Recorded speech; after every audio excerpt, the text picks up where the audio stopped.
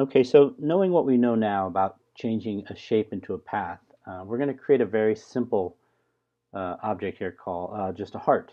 So, for example, if I were to take a rectangle and make it into, I'm actually going to make it into a perfect square. And again, that's using the control key. I'm going to make it into a perfect square.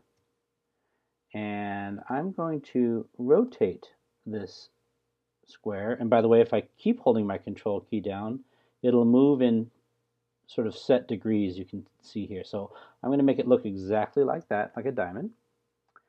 And then I'm going to take this path, I'm going to say object to path, okay? And I go into my path editing mode, and now I have my 4 nodes ready to go. I'm going to take 2 of them and move them upwards. Then I'm going to take this one, and I'm going to move it downwards.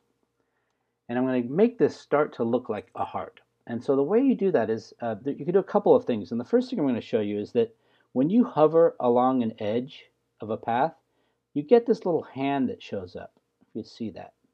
That hand means you could manipulate the shape like that. So you can start bringing things out to the side if you like, or inward, either way you want.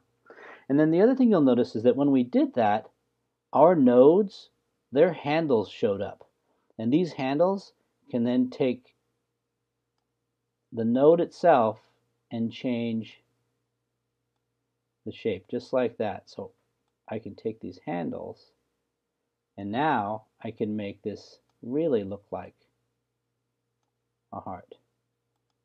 Okay, I click on a node, and I manipulate its handles like that, and suddenly I have a pretty good looking heart.